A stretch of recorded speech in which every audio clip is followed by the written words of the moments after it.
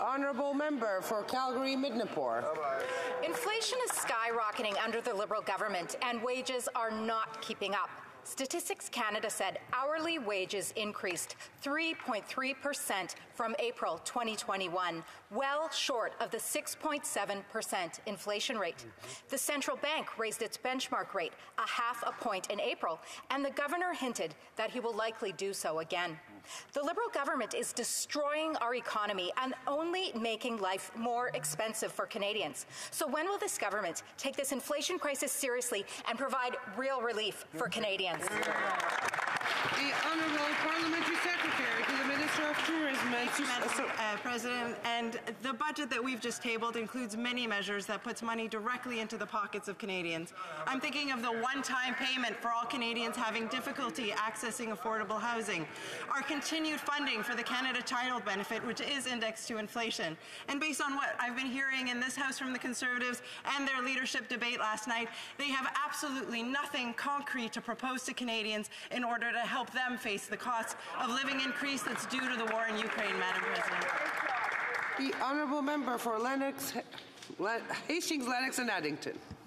The cost of government is ballooning the cost of living. Gas in my hometown this morning was a disturbing $1.92, and it's supposed to go up again this weekend. Every single day I'm hearing distressing examples of the impact that overdue bills and food prices are having on many people's day-to-day lives. Madam Speaker, when will this government start listening to people and turn their talking points into action? Great question. Honourable Parliamentary Secretary. Madam Speaker, we've reduced taxes for the middle class on 2 occasions, and the Conservatives voted against it. We have created a Canada Child Benefit that has helped lift over 1 million people out of poverty. In our budget, we have concrete measures in order to help Canadians buy a first home, in order to help Canadians pay for childcare. Madam Speaker, we have been there for Canadians, and the Conservatives have not. Honourable Député de Beauce. Madame la Présidente, avec un taux d'inflation à son plus haut niveau. With inflation at its highest level in 30 years, Canadians are struggling to make ends meet. To add fuel to the fire, Service Canada can't keep up with the number of VI claims and fraud. In my riding, some citizens haven't gotten a check since November because of delays due to investigating fraud. These are Canadians who can't wait anymore. They didn't have extra money to begin with. The mental and physical health of these Canadians is at risk. When will the government add the resources needed to finally reduce these endless delays?